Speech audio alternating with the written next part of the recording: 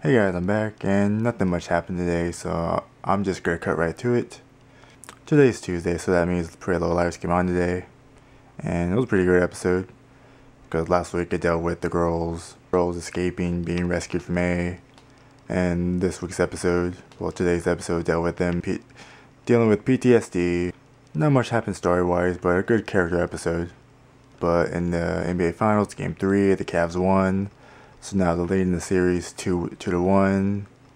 And apparently during that win, the Cavs lost a guy. He's in the hospital now. So Chris sworn that Kevin Love is out.